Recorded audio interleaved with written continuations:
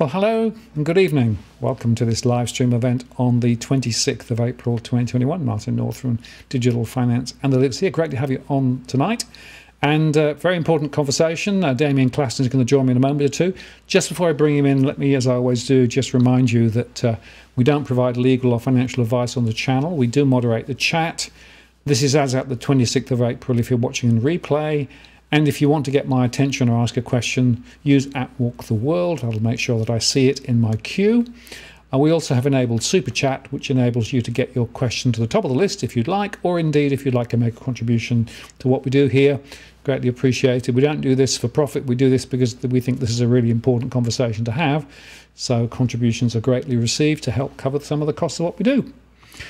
Enough said on that, I think. And without further ado, let me bring Damien in. Damien, hello. Nice to see you again. How you doing? Can you believe another month has gone by and the markets are still wobbly? Yeah, volatile, isn't it? It's exciting. It's been exciting times all month. So, but yeah, I do feel as if we're sort of coming to a head for a few issues. Let's jump in and we'll talk about it a little bit more as we go through. Absolutely, and it is worth underscoring, I think, Damien, that there's a level of uncertainty at the moment that I'm seeing as I look out globally. We've got obviously Ukraine, we've got the bond rate issue, we've got the tech issue, and we've got the election locally. All those things. So that, there are lots of balls in the air at the moment, and I guess sometimes the question is it sensible to try and actually map out what's going on and try, or is it sometimes better to just say, well, maybe it's a good time to sit on the sidelines and wait for the things to sort of go flop? What do you think? Yeah, look, it's certainly tempting to do that. Obviously, I get paid to take a view on things, so it's obviously it's a bit harder for me. I think there is a part where markets have been moving so fast in recent times that if you have a sort of strong view in either way, you want to be ready to go. Like it's not something. So we often talk to investors who are comfortable sitting on the sidelines for a little while and waiting for a catalyst.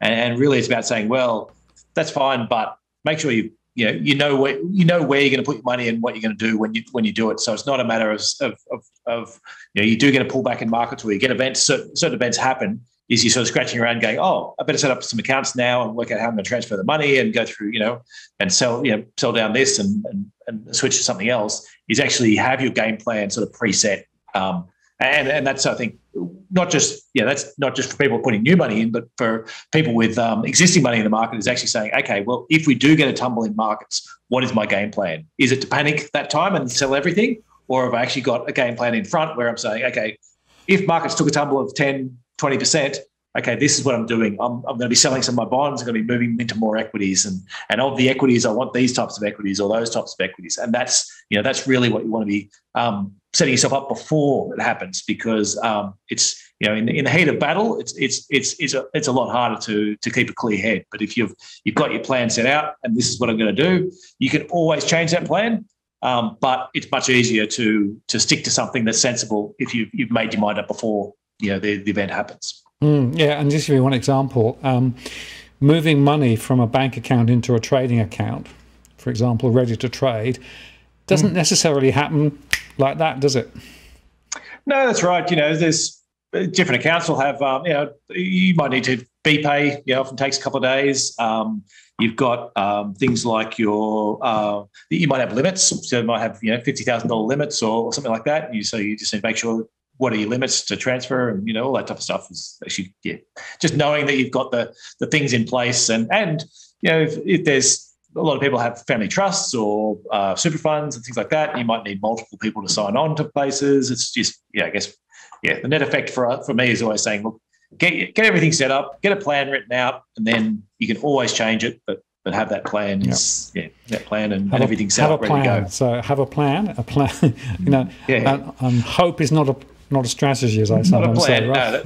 No, that's right. And look, I run financial models on hundreds of different things. Look, I think having a financial model is a great discipline to have. But do I trust financial models? Absolutely not. They're only as good as the assumptions that go in there. But having said that, having a place to start, which is I have a financial model that tells me what I think this stock is worth. Now, something's just happened. They've had a huge earnings downgrade.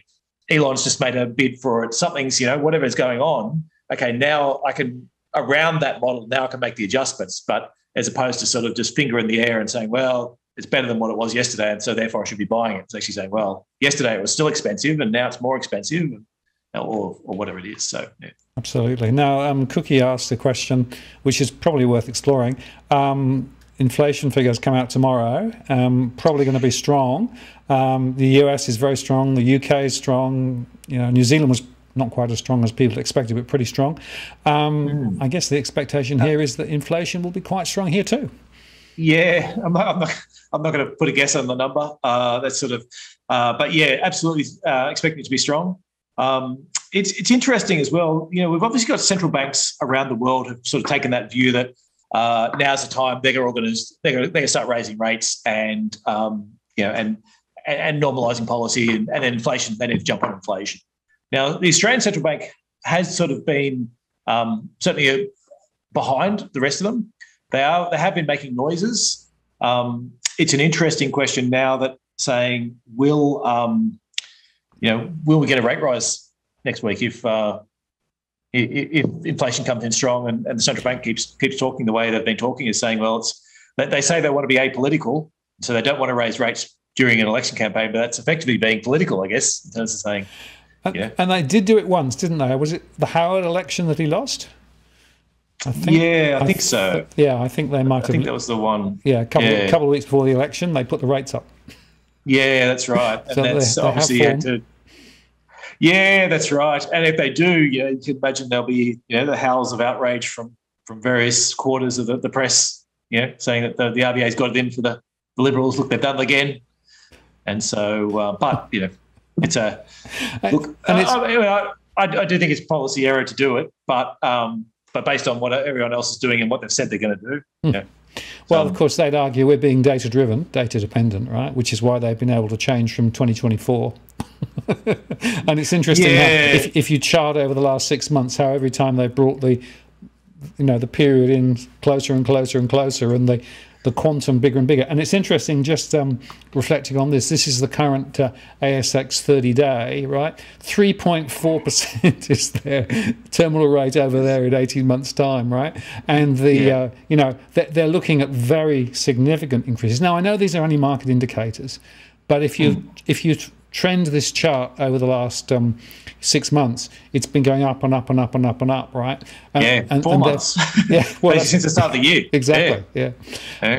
And I guess the question is, are the markets just too narrowly focused, or are they actually effectively ahead of the curve? And it's interesting that, of course, we've got the same trend in the US. Very similar charts, very significant rises. In fact, in the US, they're now saying we might even get a 1% rise next time the Fed moves. And the markets have priced that in, and I was listening to someone the other day saying, well, every time the Fed says this amount, the markets assume it's going to be this plus this, right? So it's almost like the markets are trying to outguess each other.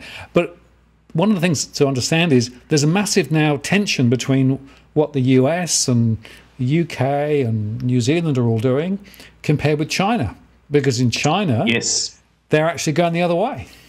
Yeah, and actually, can we talk Japan just quickly, because I think it's related to the China, is that so Japan, and actually I'll go one step further back. Let's talk Australia first. So Australia came out and said, hey, we've got this 3-year bond target, we're going to defend it.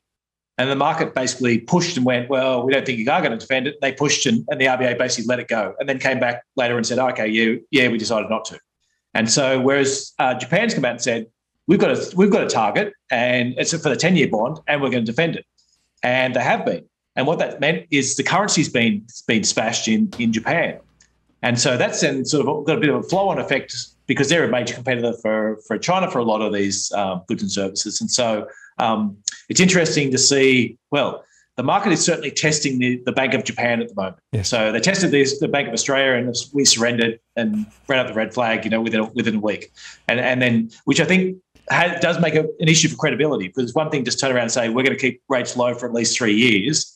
And then, maybe a year later, sort of go, okay, well, we didn't mean 3 years. We just sort of meant we'd keep it low for a while, and markets pushed us, and so we gave up. Whereas Japan's basically taking the other view of saying, no, we're going to keep rates low. We'll keep printing. If you want to push the Japanese yen down, then great. That'll help. Bring more demand, bring more more exports in. Japan will be able to produce more exports at a cheaper rate. And so then that's affecting China as well. And China's got this problem that so everyone's got, all countries have this issue about the impossible trinity, they call it. So you can't control your interest rates and your capital flows and your exchange rate. You've got to pick two of them. You can control two of them, but then the other one you've got to let that one go up and down with the market. And so and China's sort of tries to control interest. They sort of try to switch between all three and try and control a bit of each. And so they have tried to control the currency, but one of the things they do let go every now and again, they let the currency sort of fall when the pressures on the other two become more extreme. And so and that's how we've sort of been seeing China play this at the moment is currencies where it's been where it's been starting to hit. They've got that issue about they're going through the whole COVID. Their vaccines aren't particularly effective against it. So and they've got this zero COVID policy that I think President Xi really has sort of nailed his flags to that mask. And I think a lot of talk within China. There's been a real narrative there that look, China's done a great job. All those Western countries haven't done a good job. We've done this great job. You've got a superior model. We've been protecting you. And so it's going to be very hard to reverse that. And so on one side, you can sort of go, yeah, they're sort of being successful managing to keep the virus down. But the flip side is it's at the cost of all these shutdowns and economic pain. And so then they've obviously got interest rate issues, currency issues, and so that's sort of affecting the rest of the world as well, and in particular Australia. Yeah, absolutely. I was reading something today that's suggesting that somewhere between 12 and 15% of China's GDP output is now frozen because of the lockdowns. Yeah, right. And what does this mean for supply chains? Does this mean that all these banked up supply chains in the US, is this going to give them a chance to flush themselves and to catch up? Well, they're all queued outside Shanghai at the moment. Yeah, that's right. There'll still be shortages, but I guess what I'm saying is all your ships, you won't have the ships sitting off LA anymore, and all these containers in transit across America. So that might solve that problem, but it might only be a short-term solve, because then all of a sudden there's a flood coming across from China when China reopens, and all those goods and the orders that have been put through actually do finally make it. So, I was reading something else from one of the government sources, and they were suggesting that up to 90% of our imports, consumable imports, are coming from China. Which is, if you think about it, doesn't make, that's probably quite close, because that's been the major source. So suddenly that's all turned off, right? Suddenly we can't get the stuff that we want to get, so that's a problem. And the other interesting point, just wanted to go back to the, this is the Shanghai Composite, right, which took another bath today. So it's way, way, way, way down. It's at 2887. It's hugely down. Yes. And that's really a reflection that...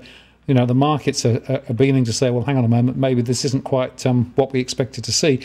They did actually cut some of their rates, and they've reset the target range for the exchange rate between the US dollar and the yuan, but it's gone below that again. So it's not good. No, that's right. And so and they've obviously got that. And so the other third part of that was in the capital controls and how much money's coming in and out. They do have a lot of. They do want to sort of make sure that they're trying to keep on top of that. And so that's that's that part of saying that the markets will push, and that and there's actually one of the investment banks came out. I can't remember which one it was, but their theory was that that what the Chinese government was going to do sort of over the next little while was actually, yes, the currency would probably fall, but they were going to make it volatile. They're actually going to support it rapidly for a week or two here and there and really push it up, and then it might fall again, and then they'll jump in and do things as well. Basically to take away the idea that this is a one-way bet about, sometimes you get this extra pressure where markets are expecting something, they just keep pushing and pushing and pushing until eventually something cracks. And I guess the idea is that the Chinese government would be manipulating the currency to try and push it around the edges of those to at least try and flush traders out and get them out of doing stuff within the Chinese currency. So, well, it'd be interesting. I don't know whether this has flushed them out, but it certainly gives them a bit of a scare. This is the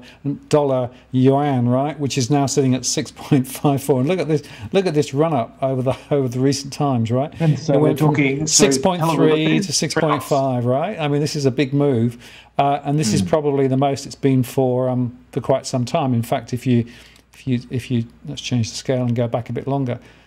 I mean. Okay, there were times previously when it was up at 7. That was in 2020, but that's a big move and a very significant move in the short term. So, yeah, very interesting question as to what does this all mean for China, and therefore what does it mean also for the trade structure. And two other points.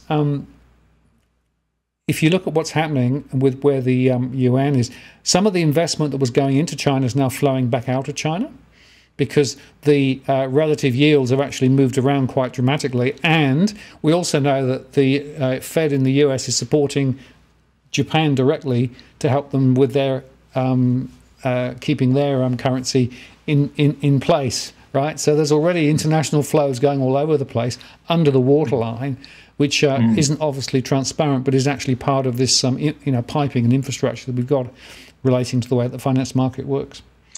Yeah, and plus, obviously the sanctions on Russia and China helping to buy Russian oil and other various products sort of around the edges as well. That's sort of all sort of one more factor that's sort of bouncing around in there, and what flows, I guess, from China are sort of effectively sort of proxy Russian flows, if you know what I mean, in terms of, yes, Russia's bought rubles, but converted into whatever.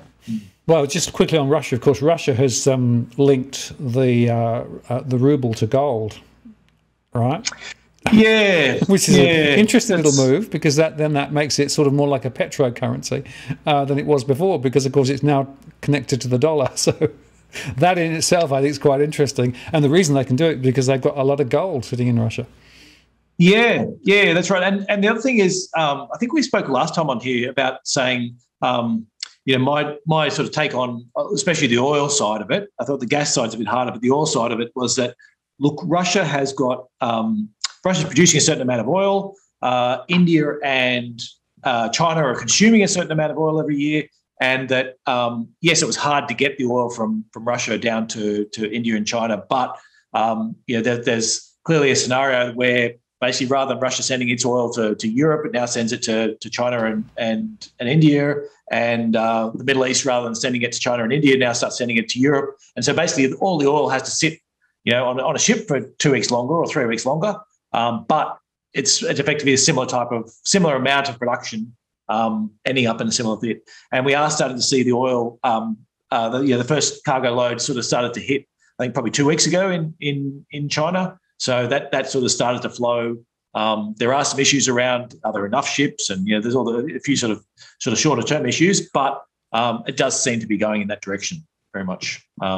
So I guess that's sort of that's an argument for oil price, ending up lower, that there's a short-term push while more oil has to sort of be sitting on ships for a longer period of time, but that, the production will just shift around the world, and as with most commodities. I mean, we saw that with Australia when China came out and said they're going to target Australian commodities, and they weren't going to let them come through.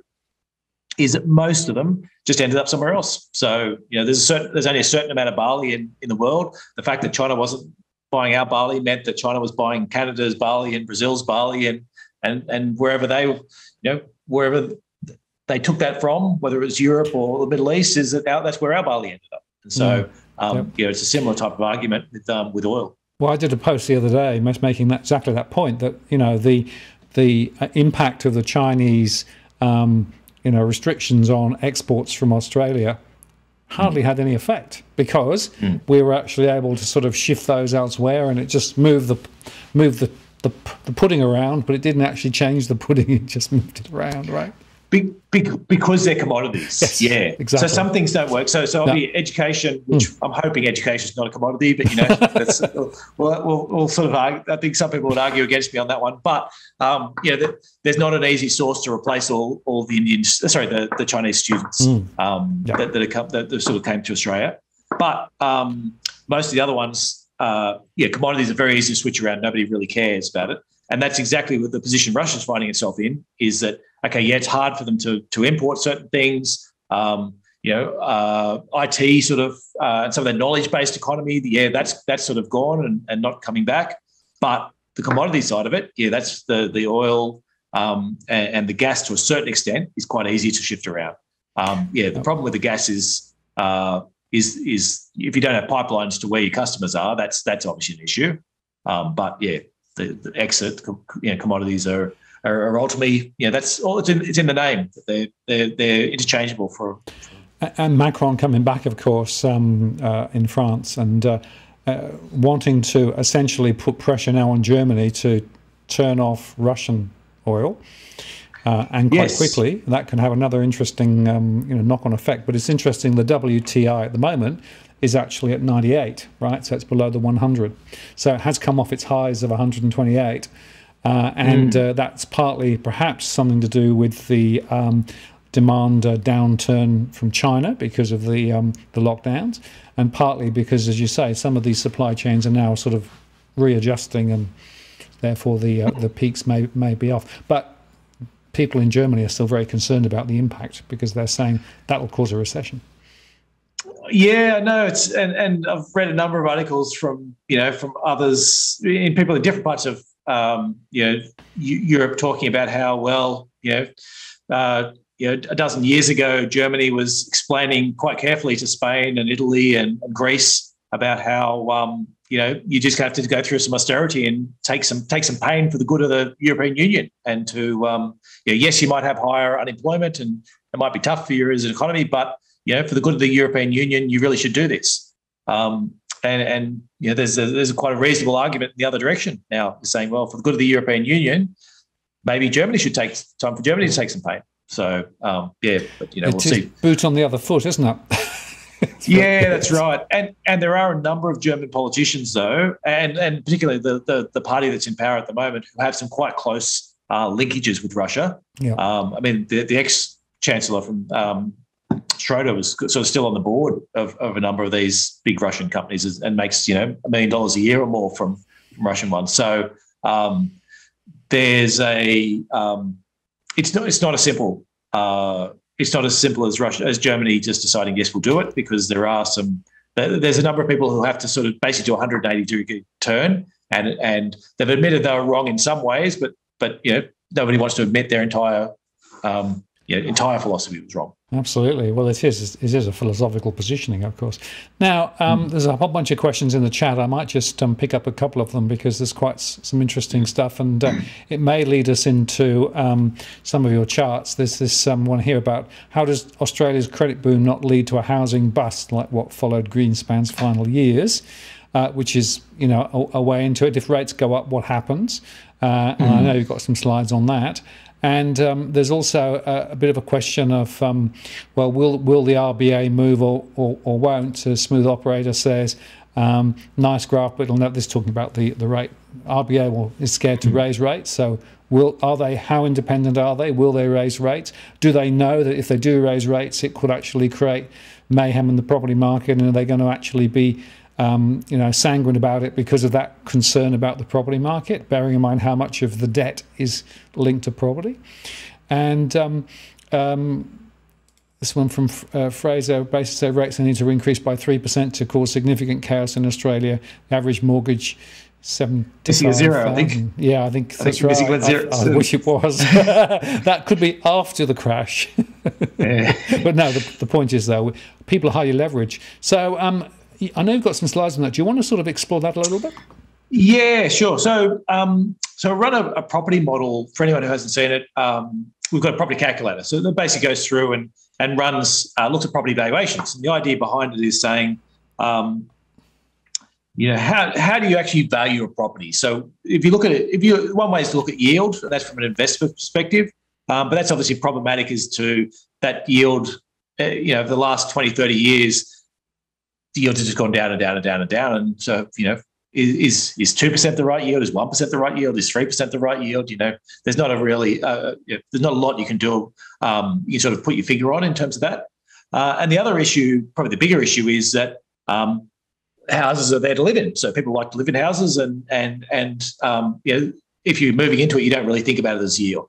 And so the two key ones I tried to look at is what I call the affordability measures. And so in terms of those, they're these ones on the left-hand side. And so what I look at is the mortgage payment relative to rent. So if you took out 80%, took out 80% and put down a down payment of 20% at the prevailing interest rates, how much is your mortgage? And what you tend to find is that, say, in a market like Sydney houses, it goes somewhere between 100% and 200%. So basically, when your rent is basically the same as your mortgage, then most people in Sydney then want to buy a house. And when it gets to basically your mortgage is double what your rent is, then people start flipping back the other way, and house prices start to fall, and people prefer to rent. The other one is then looking at your mortgage payments to full-time wages. And so that's the first two columns. What I've done there is this is actually looking at it over time and saying, well, if I did a percentile where 100% was as expensive as it's ever been over the last 50 years, and zero is as cheap as it's ever been, where do all these different cities sit? And so you can see there, say Sydney, for example, on a mortgage payments to relative to full-time wages, and keeping in mind we haven't even had a rate rise yet, that's as high as it's ever been on that perspective. If you look at mortgage payments relative to rent for both Sydney and Melbourne, you're almost at the 90th percentile, so in the top 10% of most expensive ever. And just to clarify one thing there, that is interest and principal, right? Because that's the RBA, when they quote their numbers, they only quote interest payments. They don't quote capital repayments. Yeah, that's right. So do it on a 30-year mortgage, which, to be frank, 30 years ago, a 30-year mortgage probably wasn't that common. It was probably more 20 and 25-year mortgages. But, I think it's to keep things constant over that time frame. Yeah, I was on a 30-year mortgage. Some of the other factors I do have on there as well, property prices to full-time wages, which is sort of, can you actually afford a deposit? Now, they're all horrendously expensive. But, on the flip side, that's a one-off expense, and you can get, whether it's inheritances or the bank of mum and dad or whatever it is that actually gets you over that first part. I guess I look upon it as saying that's one measure which has some sort of difference, but I think the ongoing every single month you've got to, if you're making a wage and then you've got to pay it out as a mortgage, you need to that needs to be a constant and ongoing, or if it's cheaper to rent than what it is to buy, will people flip and stop buying as much? And so, and you can see there are still some markets that are cheap. So Brisbane, Adelaide, Perth are still, maybe Brisbane and Perth units are still relatively cheap relative to where they've been. Adelaide's probably more sort of average, so that's one. I'll flip these one. This is sort of just looking then at, say, the mortgage rates. So, so what I do on the mortgage rates is I use the mortgage rate as being the lowest of the 3-year rate and the discounted standard variable rate. And so you can see that even though we haven't had an official rate rise, because the RBA put on the cheap 3-year mortgages, that sort of brought down the average mortgage rate, and now they've lifted that again. So now your 3-year mortgage rates have jumped quite significantly, and now we're looking at sort of standard variable rates as to what I'm using. And so even though they've jumped, they're still at the 6th percentile. They're still basically almost as cheap as they've ever been at any other time in history. So that's your mortgage rates. And then I do real wages. Now we've seen some nominal wage growth, but we're still not really seeing anything significant in terms of the wage growth. Maybe that's coming. There has been a jump in rents, so that'll obviously helps to flow through to make it more attractive to buy a house if rents keep going up. But it's the question is this a catch up for the big negatives we've had in terms of rent growth over the last couple of years, or is this like the start of this ongoing trend where rent's going to grow at 5% per annum now for for the foreseeable future. So I'm probably more into the catch-up stage, but it remains to be seen. I wanted to highlight Brisbane in particular, Brisbane houses, where they've sort of suffered the largest fall, I guess the most rapid fall in affordability. So if you look at, say, mortgage payments to wages, it was actually relatively cheap a couple of months ago, and that's just rocketed up now to sort of sitting at almost in the top 10th percentile of where it's been. And then similarly for the mortgage payments to rent, were quite cheap, and now they're in the sort of the top 25% of where they've been. So I guess that's where things have sort of worsened the fastest, if that makes sense. Sydney houses is the other interesting one. So you can see the mortgage payment to median wages is now higher than it's ever been. So despite the no official interest rate rises, mortgage payment to rent is already at 173%. So basically what you're saying is, what that's saying is it costs you 73% more to rent to buy a place just in the mortgage payment than what it does to rent. And that's before you've had to pay all your extra rates and repairs and all that other type of stuff that goes into owning a house. So from that perspective, I guess you jump into the calculator and you can play around with these assumptions and make assumptions about where you think these ratios will go and what you think interest rates are going to do. And you can just see that makes a huge difference to the housing prices. And in particular, the one I wanted to highlight that it makes a difference to is I've got one in there using no debt and one using debt.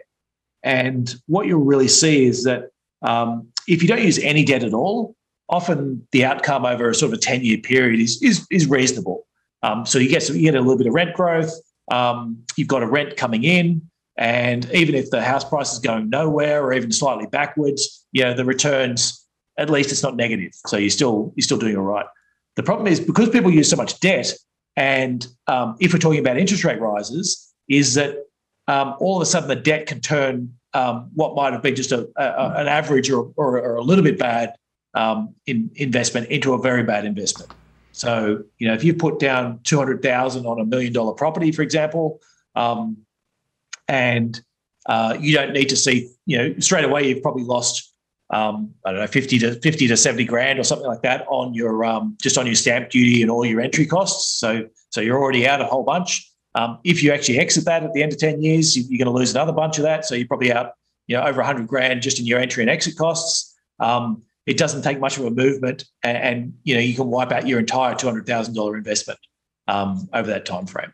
So debt can never make a good investment. Can never make a bad investment good. It can make a good investment great because it sort of takes a 7 or an 8% return turns it into like a 20% return or a 30% return because you've got that extra leverage effect. But there's a lot of scenarios where you can see now where you might have got a 0% return or a 1% return if you bought it outright. But then if you use debt, you end up losing bucket loads on your on your investment. So that'd be the real thing. I sort of anyone who's thinking about buying, jump in, play around with some of the assumptions onto that calculator, and just have a look at what you think is going to happen. You can change inflation rates. You can change what you think, where you think the mortgage payment to rent should end up, but the net effect you really see is that any time you get rising interest rates, it's very, very hard to see good returns for property. Absolutely. And let me just share with you, this is from my model.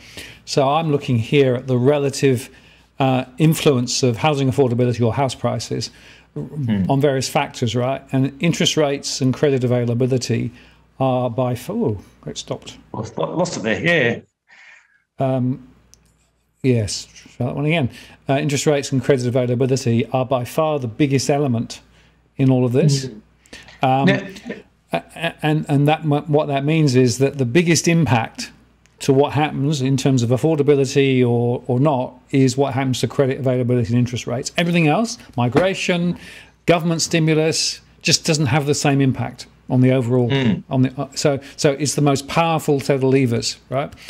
And yet, of course, the Reserve Bank says, no, house prices nothing to do with us, despite the fact they set monetary policy. And APRA says, nothing to do with us, despite the fact they actually set the parameters with regards to lending, numbers as well. So whichever way you look at it, there's something fundamentally wrong in our government structure when the RBA and APRA both say, nothing to do with us.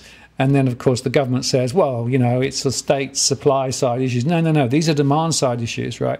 The demand side, credit availability, lending standards, and interest rates are the most powerful precursors to housing price growth or housing price falls. Absolutely. And that's at, and we were talking beforehand, you're saying that I hadn't realised they were as high as what you said. I knew that there'd been some tightening, but I think you were saying between 8 and 15%. Was that? Yeah. So I was talking today to a couple of mortgage brokers who are finding that the banks have throttled back their lending parameters, somewhere between 8 and 15%. Yep. So that means that people's borrowing power has already been reduced. Yes, and then you get your interest rates where 18 months ago, or even probably 6 or 7 months ago, you could come in and borrow at sort of on a 3-year fixed rate and get close to 2%, and now you're talking about 3.7-ish in terms of what you're looking at for a standard variable. So there are some very cheap standard variables for lower LVR loans, but if you're not low LVR, you'll have to pay more. And if you're on a fixed rate, the 2-year and the 3-year and the 5-year are a couple of percent higher than they were just 6 months ago, right? So anybody who's got a fixed rate and is going to have to reset it over the next period, whatever that period is going to have to pay a lot more. But yet what's interesting is if you look at the results from the banks most recently, they're all having margin compression. So effectively the cost of funds are continuing to rise. They're not paying much back to depositors. They're trying to actually keep some cheap loans to try and attract people, but the fixed rates are going through the roof. So this pincer movement of higher rates is not only going to have an impact on individual borrowers and the households, but also going to have an impact on the banks and their profitability as well. And that's something else to bear in mind, and presumably the Reserve Bank will be thinking about this in terms of financial stability. The APRA will have to think about it too, right? So makes you wonder.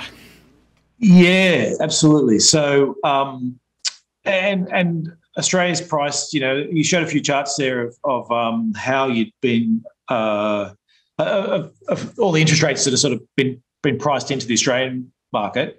Now, my chart's a little bit out of date, but I've got one here just sort of showing that the expectations of other countries, and you can see Australia's actually at the top. So we're behind, starting below everyone else, but the expectations priced in is that the RBA is going to go further than any other country. Yeah. So, because I think we're almost at 3.5 now, I think, on that. I think it's 3.4. So this one's only got us at 3.25 sort of by the end of it. Yep. But, so I guess I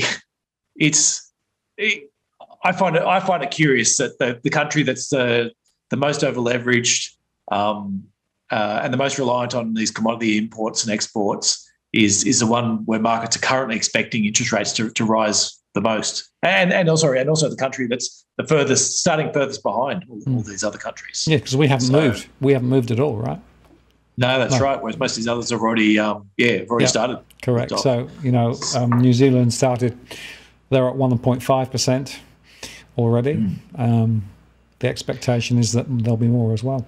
And it's interesting just noticing this is actually from ANZ.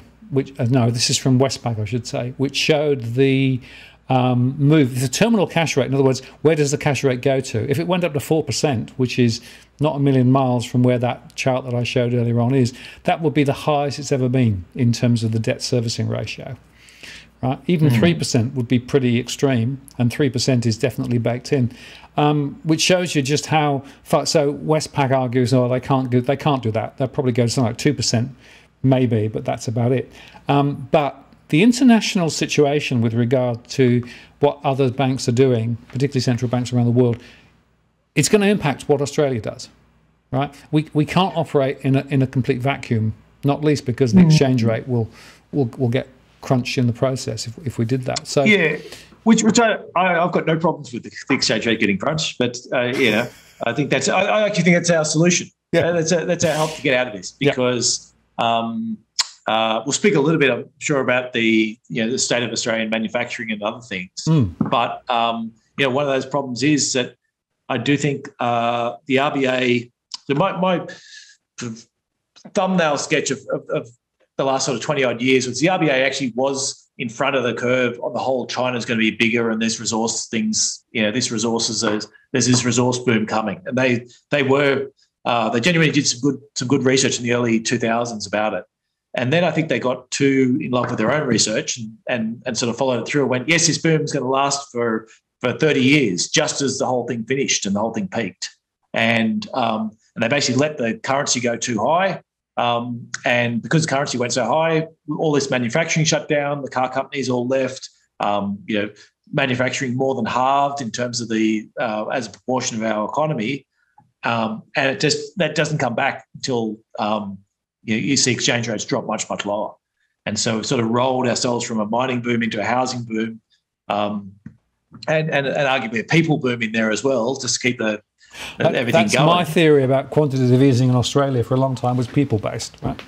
Yeah, that's right. I've called it quantitative peopling is what we did. As we sort of just fill the economy with more people to make GDP look bigger, even though GDP per capita was terrible. And so that's. Do you want to show that? I put that chart up. It's quite interesting. That's actually the real household disposable income per capita, right?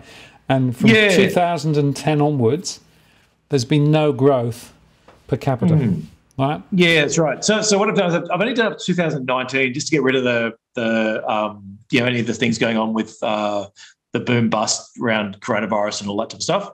So I was just sort of showing, this is what was our political economy, and because I want to talk about putting this into context of what's the difference from an investment perspective. What should I do if Labor gets in? What should I do if the Liberals get in? And so I just want to sort of say that yes, we had all these non-recessions, but we really did we did all the hard lifting and all the changes sort of in the Hawke and Keating years or in the early Howard years, of GST and all these a number of productivity gains. And then since then we've just been cruising. It's all been about bringing more people in, and that as you can see, that no per capita income growth for just an extraordinary length of time. And that was why I think we had so much political instability though as well, because every election would show up and you'd have politicians telling people, hey, you guys have never had it go so good. Look how fast GDP is growing.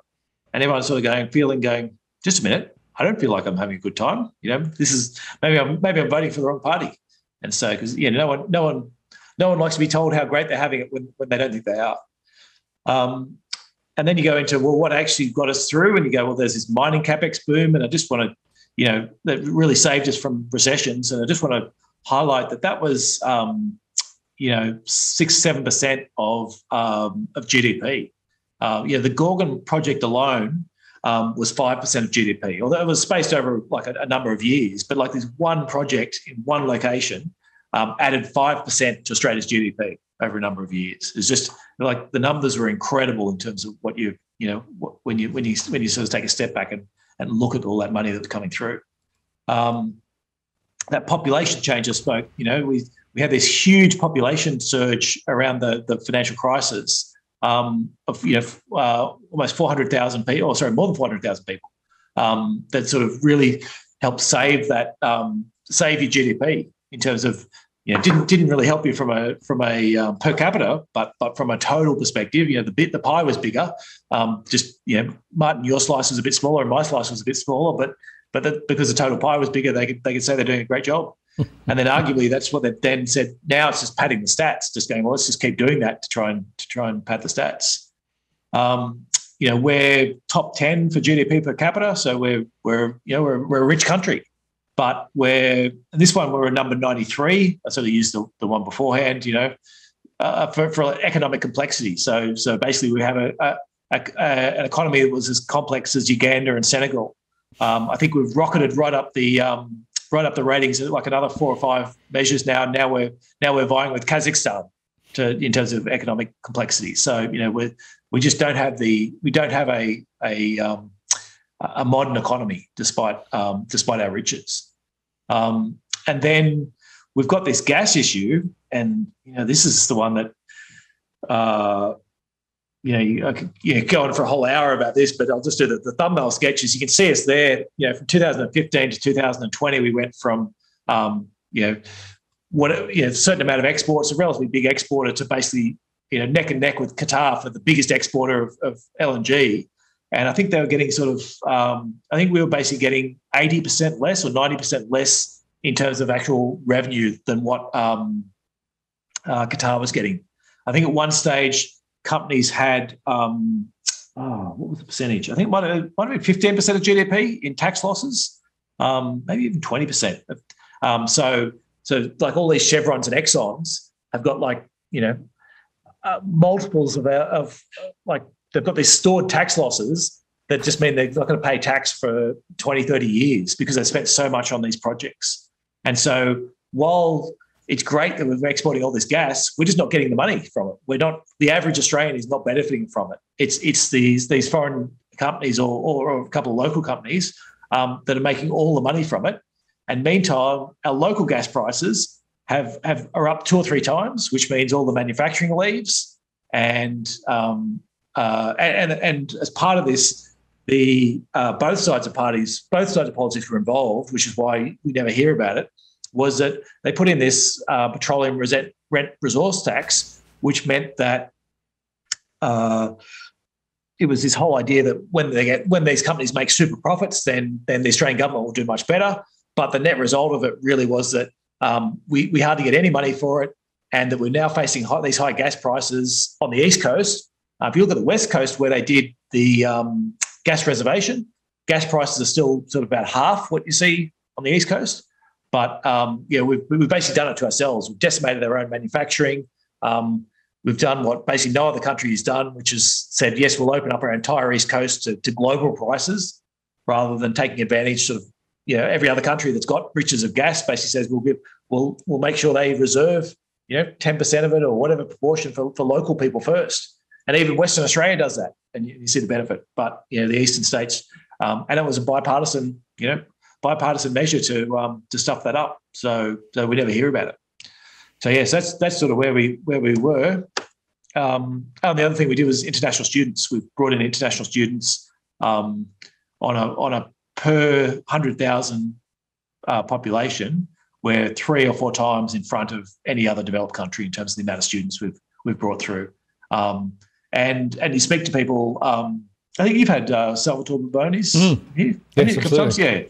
Yeah. So he's obviously, I think this might have been one of his charts, but he just talks about it basically as being we're the cheapest, and so we're fighting on price, and so not if you quality. want a good, exactly, the first choice for a lot of these people is yes, I'll go to the UK or I'll go to the US or Canada, and then if I can't get into there, then I'll still be able to get into Australia and just and it won't be that expensive compared to the other ones. So.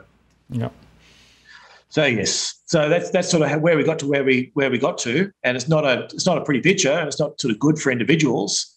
It's good for a lot of companies. A lot of companies sort of very much leverage to this whole trade, and your houses and whole economy. But and they're the companies that are the biggest donors into political parties. But it's not a sustainable model. It's not something that's going to last us for years. And so So the other one I want to highlight then. So I'll jump into preempt sort of what's the difference between the parties. From debt and government spending, I can't see any real differences. Arguably, the Liberals will spend a bit more. Certainly, they're certainly pork barrelling a bit more. But maybe Labor would spend more. In the longer term, I guess is the expectation. But so it's pretty hard to tell. On the RBA, there's no real difference. Foreign affairs, look, they'll both sort of say what they would have or should have done, and maybe Labor's slightly more China friendly, but it's pretty hard to see any real difference between it. Health, aged care, education, there's some difference in spending, but overall there's no reform. Childcare, Labor's targeting more lower income earners, whereas Liberals sort of opening it up a bit more to everyone. But again, in terms of quantums, there's nothing, no real big difference. I think the biggest one, the biggest one economically is the inequality side. I do think that both sides are sort of locked into this sort of drift towards inequality. On corruption side, Labor, I think would absolutely do more, but how much more? We just don't know.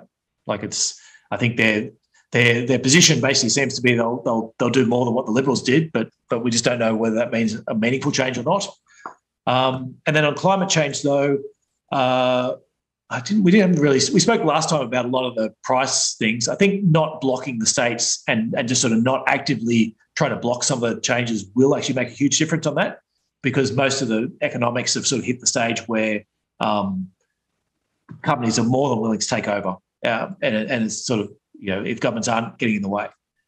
So, but on the corruption side, I just wanted to highlight that this extremely badly named CPI score, but it's the Corruption Perception Index from Transparency International, and you can just see that this is only the last 10 years.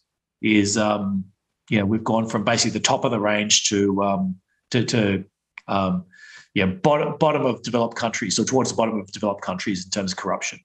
And the other thing over the last similar type of thing, but the trust in government.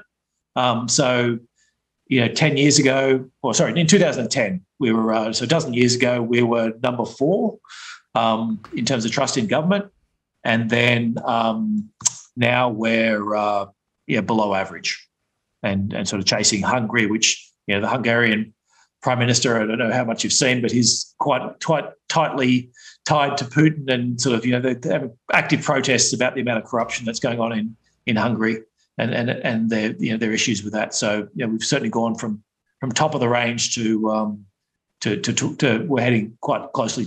We're certainly below average now, and heading in the wrong direction.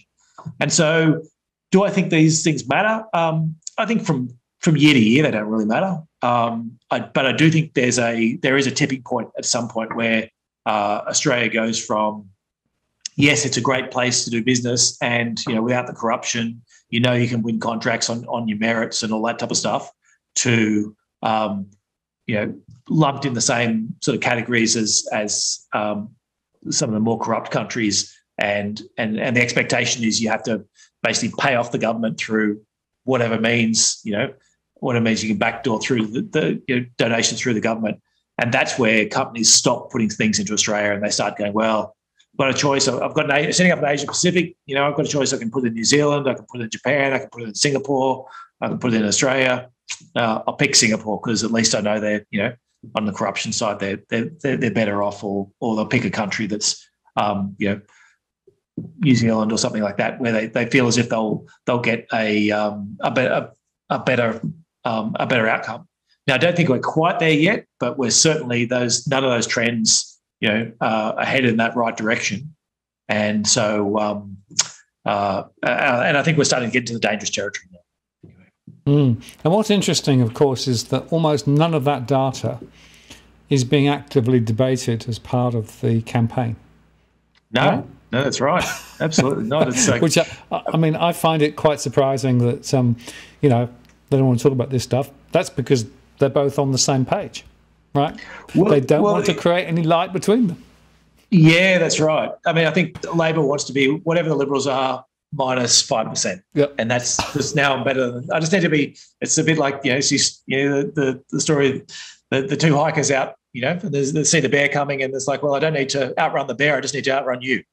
And so as long as that's the case, it's saying, well, so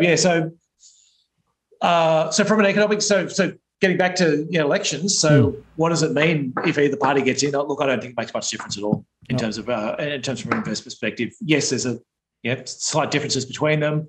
Hopefully, we'll get enough independents or other people involved that want to change the corruption side that they can reverse that. But either way, from an investment perspective, I'm treating this as pretty much a wash between the two. Yeah, well, I've done some analysis around housing and a few other areas, and there's almost nothing between them. And what's interesting is that neither of them want to talk about any of the things where they might be different.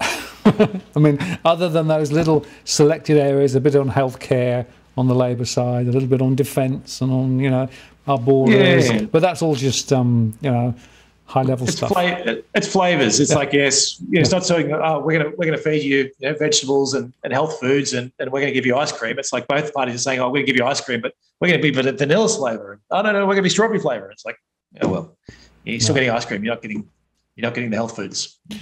So I guess the interesting question then is, with the election then being not a non-event, because it doesn't make much difference, right? Given the international situation with Ukraine, with those interest rates going on around the world, what's your perspective from an investment perspective at the moment?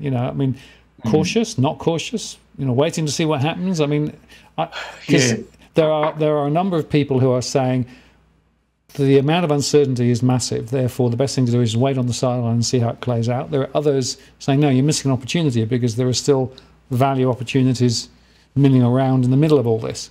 And I don't know which the right answer is. Look, nothing's ever 100% certain. There could be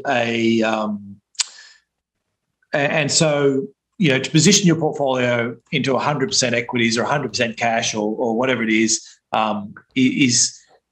for me making more of a, you're basically not acknowledging that things can come from left field and, whatever it is, technological breakthroughs or huge influxes of cash from governments or all these different things can go on that can change things from what you expect. My baseline is that, yes, we try and treat things as to where they're headed, and the trajectory and inertia is this great force that's going to drive things in a particular direction. And to me, the inertia at the moment is very much driving in the wrong direction.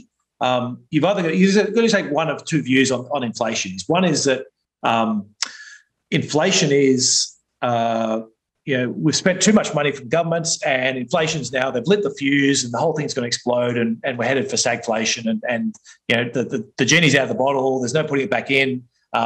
Inflation expectations are now going to be built into economies for a number of years going forward. So that's sort of one end of the spectrum.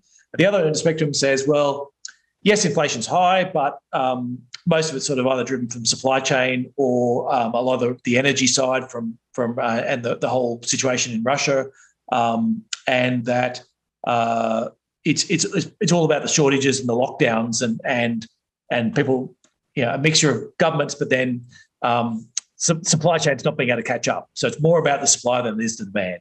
And so if that's the case, and we're going to smash demand back down to the level of supply, then we've had problems getting demand up over the last decade, and now we're about to smash it down to levels to meet this weak supply. There's quite possibly deflation on the other end of it. And as we see, the Chinese property markets, continues to slow. China's now going into all these lockdowns. You can easily paint a picture where we get deflation at the other side. And so yes, we've had this big run up in inflation, but coming out the other side, you get this rapid sort of push down the back end of that curve, and you end up with seeing prices fall. And I think I'm certainly more on the second case, more that it's not embedded, and a lot of this is supply chain driven, and Russia's made it worse, and there could be another event behind it that makes it worse again. Quite possibly, it's going to be the lockdowns we're seeing in China is going to make it worse again, and even more supply chain disruption. But having said it, that's still just it's one more supply side disruption. Smashing demand down to a lower level is not going to fix those supply issues. And so, yes, that's where I'm sort of positioning my investments around that, but I haven't got 100% certainty. I know there's lots of other things that could crop up. And so it's about saying, well, let's run that path where we're sort of tilted in that direction, but we're not sort of taking 100% bet on it. And then as events unfold, we can sort of start adding more to that view or less to that view as we see events unfold. And I think the interest rate side, that's the one, I'm certainly looking at the moment. I guess I'd characterise our position as saying, last year we spoke a lot about, here comes this inflation. We think it's inflation. We think it's a commodity, an inventory super cycle was what, and there's a bunch of other reasons why we're going to see this inflationary boom. And so we sort of shortened up all our yields in our bond portfolio with the view that that'll protect us as we saw interest rates rise and this inflation got going. So that was great for the initial part. Then we went, you know what, we've hit sort of 2%. That's probably enough. Now it's time to go more normal.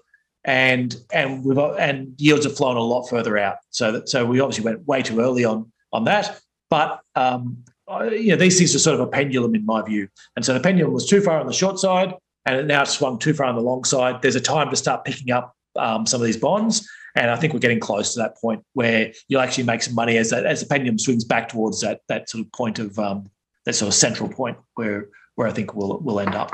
So not quite sure we're ready to do it right at this minute, but we're certainly starting to pick away at that and to start to head towards that trade. And it's interesting because the bonds, of course, continue to move higher. Obviously price and yield moving opposite directions, it's pretty much universal. I mean, Germany is now back into positive territory, right? Having been negative for quite some time. The US 10-year is knocking on 3. Even in Australia, they've gone up significantly higher than a lot of people expected, right? And the Australian bond yields are higher than basically anywhere else in the world, developed world. We've got some of the highest bond yields anywhere, and so we're pricing in, as you saw from those charts before, Australia's pricing in basically the best economic recovery ever, and a lot of that's based on commodities. So that's where it's all around. Okay, Australia basically has very similar commodities to what Russia has, and so therefore, if Russia's been sanctioned, then Australia's going to be the one that benefits out. So. Whereas our take is, well, they're commodities. They're going to get moved around the world. China and India are both trading with Russia openly, and they're just going to consume a lot more Russian wheat and a lot more Russian oil.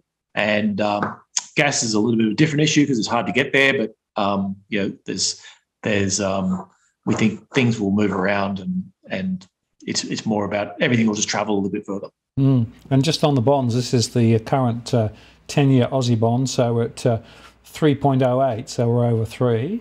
And if we then compare that with the US 10-year, that's at 2.789, right? So you're right, we're higher than the US, and even the the German. The German, just about everywhere. Yeah, Germany is just over the 0, right, which it didn't used to be, but. It is astonishing to look at the Aussie bond situation. New Zealand, I think, which, as you said, New Zealand's already done a bunch of rate rises. I think they're slightly in front of us, maybe. Yeah, I think last time I checked. But it's they're basically the only country that's there. Every other one is it's pretty much below us. And the point about that is that it's not just the 10-year, right? So, I mean, the 2-year is often seen as a bit of a proxy for interest rates, right?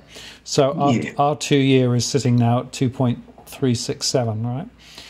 Well, yes. So the other thing, though, what's interesting here is from an international perspective, one of the things people look at is what's called the steepness of the bond yield curve. And so basically the 10-year minus the 2-year is a very common one that people look at. And what's been happening is the Australian bond yield curve has been steepening, which basically usually means good things are coming.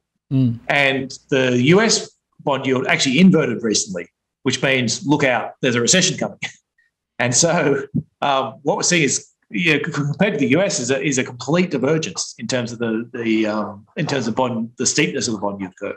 So one side we've got Australian bond yield almost not quite as steep as it's ever been, but certainly right up there in terms of the steepness, as opposed to the US, which is in effectively pretty close to recession territory.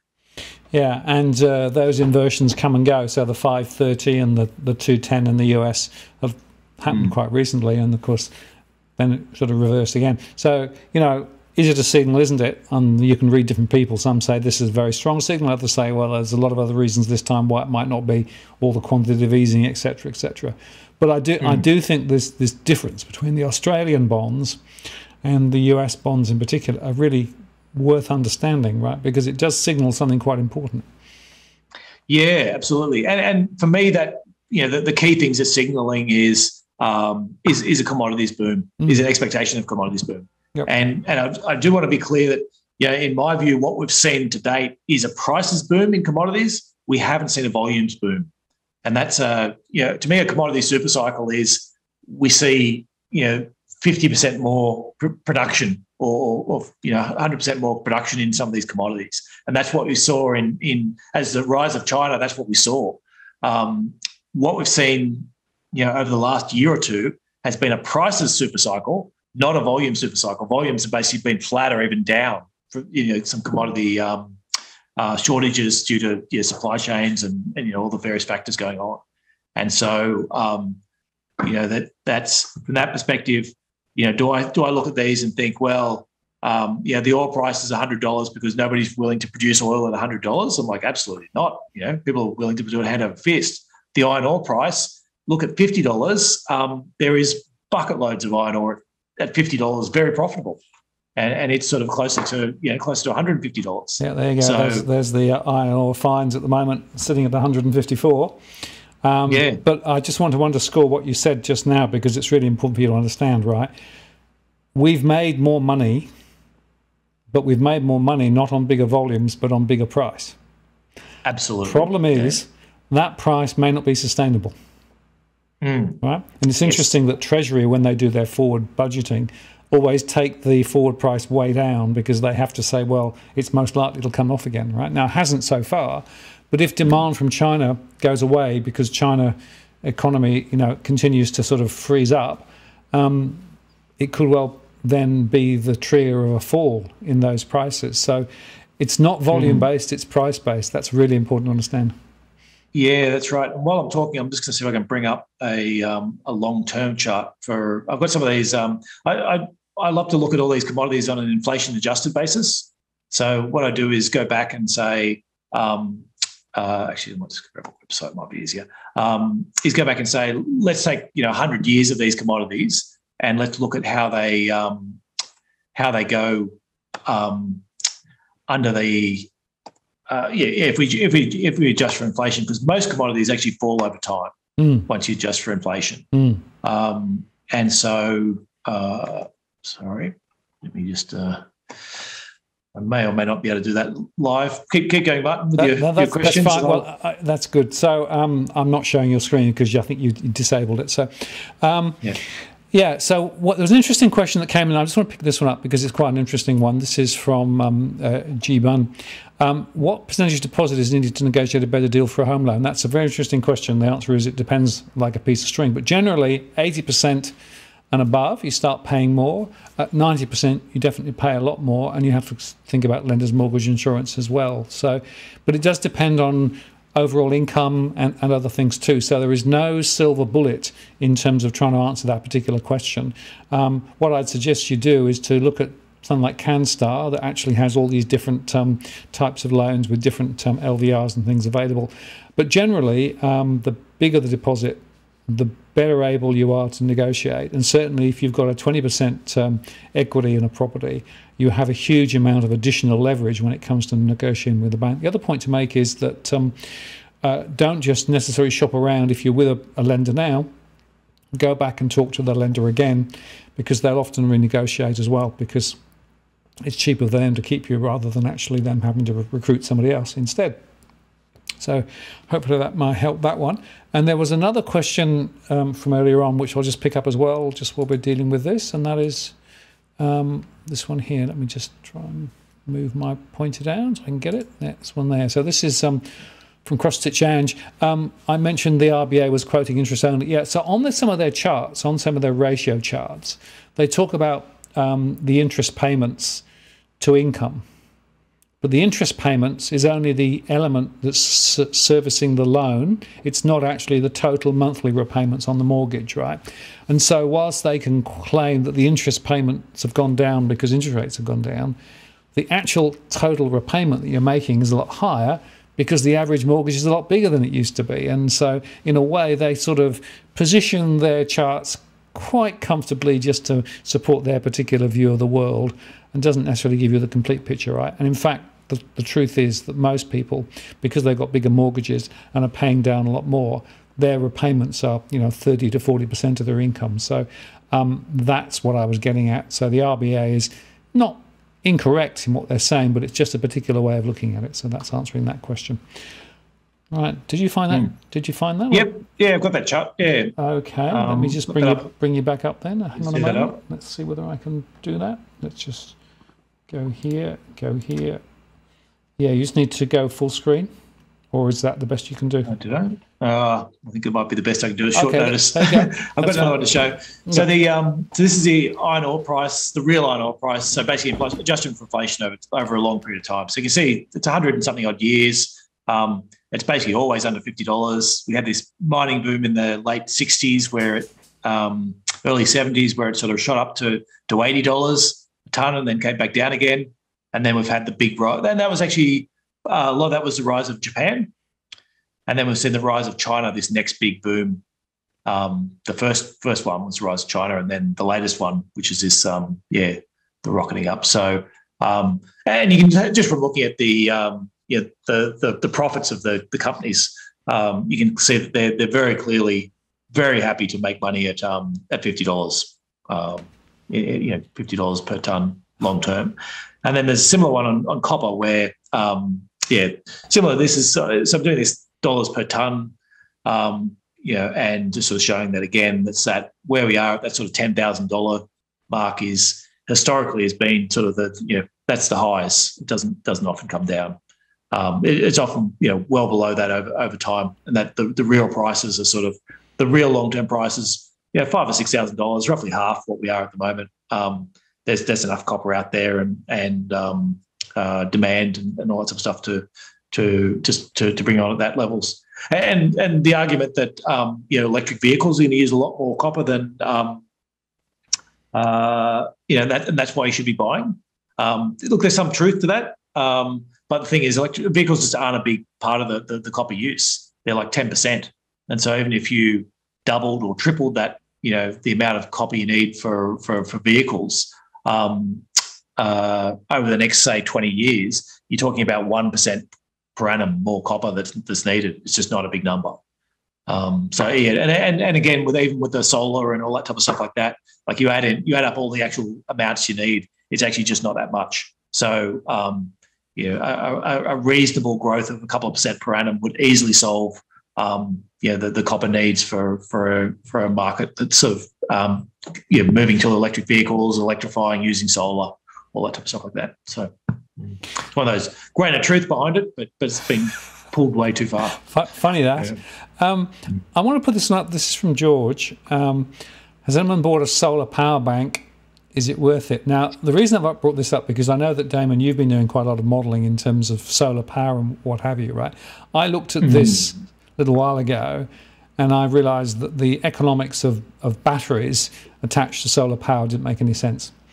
The solar power itself made a lot of sense, but not the power bank. And even today, I'm a bit sceptical as to whether it makes any sense at all. Have you looked at the battery element within solar power? Yeah, absolutely. I'll start with the pre-war calculations.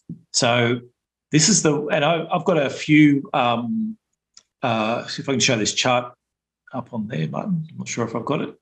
I've got this yellow line you can see, which is utility solar. I'm on your spreadsheet at the moment still. So you need to... right, am I? Must have to stop that sharing and start again maybe. Maybe I'll... let me share this one. I'll go back on the slide. How's that? Yep. Okay. So this is the price of a utility solar. Is the yellow line versus wind and coal and gas. And so you can see this is all pre the Ukraine war. So you can see it's sort of all coming down. And then I've got what I call utility solar plus battery with partial shifting. So basically getting a couple of hours to get you sort of through that the night. And then the solar plus battery with the full shifting. So getting you all the way through the night as well. So that's on the pre-war. Then you look at and actually keep in mind this isn't retail. So this is the utility side. I do the retail calculations as well, which I haven't can't bring up on screen, but I know what the numbers roughly are. So then you say, well, what happens though if we start using different prices? We actually look at because we know that there's a levelized cost, which is before fuel, and then how much does the fuel cost? So that's sort of old natural gas prices. You're paying sort of 2 cents for the plant, and then another 2 or 3 cents for the fuel, and you ended up, the overall cost you 4 or 5 cents a US kilowatt. Now, at current natural gas prices in Europe, the natural gas is costing you 20 cents. So it means that your solar plus battery, or your solar plus, your utility solar plus battery, is now well in the money compared to, and it's all about that cost. And then similarly with coal, coal's less sensitive to the price of the actual coal. There's sort of more in the upfront cost of the plant and less in the fuel costs. But at current coal prices of sort of $200 or $300 a ton, you're again well in the money in terms of what you're looking at. When you go to solar from a household perspective, the issue is if you're the issue of the batteries is batteries are still marginal unless you're really using a lot of power within it. So they're still, I'd say that they're basically at the sort of break-even-ish point. If you make the assumption the costs are going to keep coming down like they have done over the last few years, then they start to move into, solar plus batteries start to make more of an issue. And if we see prices go up, so if we see that the coal prices stay where they are and natural gas prices stay where they are, and we see that energy prices have to go up another 20% or 30% to cater for that, then batteries all of a sudden becomes a lot more effective in terms of that.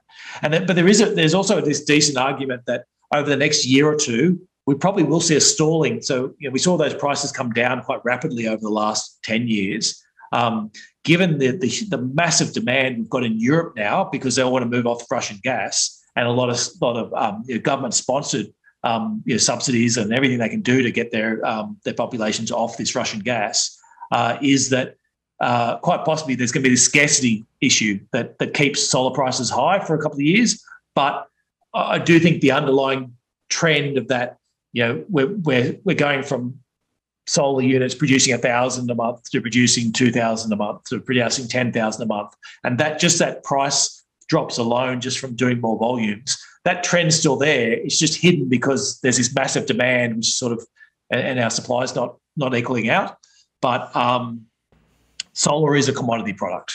It's not it can be produced by a number of companies, and there'll be more and more people doing it. We had somebody on our podcast the other day, he's sort of an expert, talking about saying, once you've actually got the solar wafers, there was a factory set up in Adelaide, and it took less than a year to have the whole thing up and running and at full tilt during the pandemic. And so, even building the factories is not that big of a task for that side of it.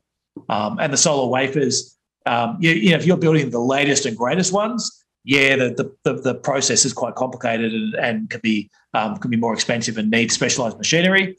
But if we're producing the ones from the last few years, compared to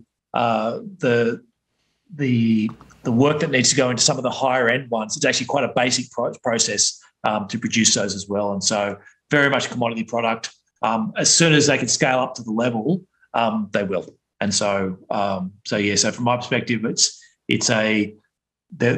be this underlying cost dropping trend that we're not going to see for a few years because of scarcity, and then we'll come out the other end of that, and we'll just see some quite sharp drops again, I think, in those costs, and that then opens it up to, I think, a lot less volatility in fuel prices. It'll actually be a great thing overall because you'll hit that level where the coal price or the gas price going up and down will no longer influence the price of energy, because it'll be about that solar plus battery cost that sort of determines the upper end of the prices. Yeah, very interesting. Well, I think we've probably answered the question quite well, but I'll make one other point, because we've done quite a lot of work here to figure out the best configuration for solar panels, and we've got trees, and trees actually cast quite a shadow across the property later in the afternoon. And what you then discover, if you're not careful, is that the solar power output is actually regulated back to the power from the least powerful point on the roof. Right. So as one or two panels essentially go into the shade, the whole power drops And you have to have a much more complicated management process and system to be able to actually still extract the power from the rest of the solar panels. Now, interestingly, 4 or 5 of the various people that we spoke with, none of them actually recognised that. Only one did, right? But as soon as I asked the others about it, they all said, well, yeah, but it's true. But, you know, so my point is there's a lot of traps here. There are traps also relating to the replacement of the batteries and the cost of the replacement and the guarantees and how long the guarantees last relative to the replacement cycle. So there's a lot more to this than I think a lot of the people who are flogging this stuff actually recognise. So again, I'm a little bit cautious. Yeah, absolutely. I guess so. I would say anyone who's building something new, I would seriously consider, do you need gas at all? Because I think if you do the calculations on the, if I've got solar and I've got batteries and running, then do I have, and I can avoid that quarterly gas, disconnection charge, then all of a sudden there's that makes the economics look a lot better, I guess, if you can avoid some of those costs. Absolutely. But again, do the homework is what I think I'm underscoring, right? How often do I say that? Absolutely. Yeah, absolutely. And the other thing with a lot of this as well is, like when you look at these, you're like, oh, okay, so all these costs keep coming down, therefore all these solar companies are going to be great investments. And you're like, no, they haven't been great investments. No. There's too much competition. It's a race to the bottom. Yep. Chinese are willing to produce at much lower prices. Yep. You're like, oh, what about the solar farms? They must be this great investment. You're like, well, the problem with a solar farm is you set one up today and it's profitable based on, usually they're profitable based on the economics you put in. But somebody builds another solar farm next door to you next year, their costs are going to be lower than yours because they've just built them with the latest panels, which are slightly more, efficient than yours, and, that might have been cheaper or whatever it is. And so the lowest cost provider is always the guy who just built one yesterday, rather than the person who built one 10 years ago. Yep. And so, so there's sort of that, you've got that issue of saying that it's, I think the technology is going to be fantastic for society as a whole. It doesn't necessarily mean the companies involved in it are going to be great investments, which is, always a trick as well. Exactly right. And just to reconfirm, microinverters was exactly the point. So, but that's a more expensive route than some of the ones that are on offer. Hence the need to do that. And there's some interesting. Some people are saying, I've actually managed to make some savings because I think you can. But all I'm saying is, it's not as a lay down misere. There's a bit of work that needs to be done. Well, and the other, while we're talking, I should give a plug out to David Morgan from Iron Matrix, and so he runs a company that they make the whole house out of solar panels, and so basically their insight was that actually the price of a wall is now more expensive than the price of a solar panel. So if you put the right steel framing and everything like that, you can make your entire house out of solar panels, and you can have your whole house generating electricity. So yes. Fascinating. Well, we've got 5 minutes left. There's a whole bunch of things we haven't been able to cover on the questions tonight, but let me just sort of try and shape the conversation back to a couple of issues relating potentially to how Ukraine may play out. Because, of course, one of the unknowns in all of this is to whether, in fact, this conflict is going to continue and escalate, or whether it's not going to continue and escalate. In other words, whether it's going to be contained or whether it's not. Do you factor that into your strategy at the moment in terms of your investment portfolio, or is it just too far over the hill to be able to actually, make a position or make a judgment on it? Look, it's certainly something. It's certainly something we're keeping an eye on and keeping abreast of what's happening. The net effect from an economic point of view is, the 11th largest economy in the world has attacked the 57th largest country in the world. It's actually not that big of an effect overall, like when they take the globe as a whole. But it does make a big difference when you start looking at the geopolitical ructions that's happening in terms of sanctions on Russia. China siding with, how much are they siding with Russia? What does that mean for China in terms of their designs upon Taiwan? What does that mean for China in terms of, companies who are deciding. We spoke about a lot about offshoring in prior ones, about saying a lot of companies took all their production, put it all in China, and then the pandemic hit, and then there was this sort of, first we had Trump with his tariffs hit, then we had the pandemic hit, and a lot more thinking, well, maybe I'm actually better off with factories in the US or factories in Australia and running them off robots, and actually I can get the cost down to pretty similar levels to what you'd find in China. And then you add in the whole Russia situation and supply chain issues, and that makes that decision that much more likely. Now we add in more shutdowns in China, and we haven't really seen the effects of that, but we're certainly, they're coming over the next month or two. We're certainly going to see the effect of the lockdowns that happen in Shanghai and quite potential the lockdowns that are happening in Beijing as well. And that's just one more thing that's going to move, more offshoring. So we've got a few companies in our portfolio we think are picking up from that, and we think that's a trend that over the next couple of years is going to play out. Whether you make money on it, right this minute or not, but I think there's certainly companies you should have your eye on and be looking for those companies that are going to benefit from that sort of re-onshoring. Yeah. Very interesting, thank you. Yeah, so much to watch. Right. I think the next 2 or 3 months will be particularly interesting. RBA will probably lift the rate. I don't think they'll lift them in May. Probably they'll do it in June after the election. I think they're too politically sensitive to do it now. I think inflation will come out quite a lot stronger than people expect, and that will be an extra incentive for the Reserve Bank to move. And my own sense is the election will probably end up as a significant proportion of unaligned votes, in other words, small parties, because I think neither of the main parties is actually really capturing the imagination or showing a vision for the future. And there are a number of people that I'm sort of listening to, and a lot of people saying, well, there's no difference. Why bother, right? So, and then, of course, the international stuff, the Fed will put rates up. I wouldn't be surprised to see 50 or 100 basis points in the next couple of months from the US.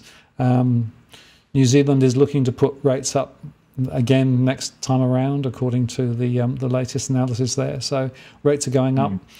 Interest rates going up means prices are going to come down. So home prices probably a bit weaker, and we're seeing that already in the markets here with more prices being cut and significant supply. So interesting times, Damien.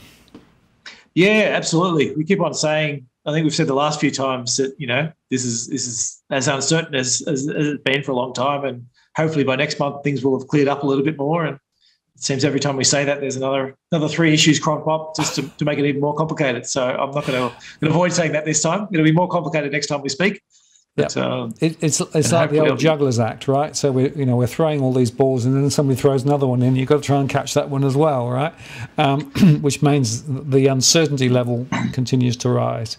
But that's why we have to run these shows, and I reckon by the time you come back at the end of next month, there'll be a whole new ball game. Yeah, and I guess for my tip, I don't have any major issues with what you're talking about there. The thing I think I'd keep watching is what's happening in China. I think that's actually going to be that's what's really going to drive markets, certainly in Australia and probably elsewhere as well. Because if you get if these rolling shutdowns, which are sort of making a reasonable effort on a reasonable dent into China's production, if that keeps going for months, which at the moment it's hard to see how it won't, that's really going to start putting a dent into the rest of demand for the world. It's going to make more supply chain problems. It's going to cause more short-term issues in terms of inflation and things like that. That's really where, if I was going to pick a spot, where's the instability going to come from that could see the markets turn down? That's my sort of number one pick for where it is. I think what's happening in Russia and the Ukraine is pretty much baked in, unless it goes, let's say you start seeing the use of nuclear weapons or something like that. I do think that whether it gets bogged down or you see some more gains by the Ukraine or more gains by Russia, at the margins, not going to make a lot of difference for markets. I think without it going nuclear, I think largely that's all priced in, and the shock is no longer there. But I do think there's you could see some shocks coming out of China in terms of growth. That's where the most danger, I guess. Well, that's certainly where I'm focusing at the moment. I've made a couple of shows on China recently, and I'm going to do more because I don't think people comprehend, one, how linked our economy is to China, and how dramatically that could change if, in fact, the China thing fell off a log. But also that point I made earlier on about the net investment now coming out of China rather than going into China because of the movements in the relative exchange rates and interest rates. That's quite profound. So, and of course, we've got the property situation in China as well. So there are some very important leading indicators. And so, and on the property side, I mean, my take's that the amount of commodities that go into that property sector is like it's the biggest consumer in the world of commodities. And so, and we've seen things fall from, come back from the massive highs we had over the last couple of years, but we're still not even back to sort of, 2012 levels. The property sector was running hot in China, and we're still not down to those levels. Like we'd have to fall another 20, 30% just to get to the levels where it was already running really hot. Yep. So if they're genuinely serious about rebalancing that side of it, and I do think they are, then that's got a long way to go still. And that's a huge, the flip side is if they change tomorrow, if they turn around tomorrow and go, you know what, things are pretty tough, we're going to have to put off all these property reforms for another 5 or 10 years, it's back on, no more 3 red lines, then iron ore is back to $200, $250, God knows where it's going. Yep. And it's all on for Australia. So, I think that's your, that's your part about saying you're 100% in equities or 100% not in equities or whatever it is. That's your, I do think it's headed down, but you could see, the Chinese government could try and turn around and just throw the kitchen sink at it. Well, we'll be ready to watch and see whether the kitchen sink lands and how it impacts, and we'll do it again next month. Thank you very much, Damien. Really appreciated your time tonight. Very interesting conversations. The chat was appreciative too, and look forward to the next one. And just to say, if you want to find more about the services that Damien provides through Walk the World Fund, just go to walktheworld.com.au. It's all in there. Damien runs a portfolio of funds that actually are doing not bad in the current environment, actually still hanging in, right? A few ups and downs, of course. But you're still there and still looking at the markets and still making calls, which is great. And appreciate all the insights that you share and all the time you give to the channel here. So thank you very much. Thanks, Martin. Great. I'll take you offline and I'll just close the show. See you later.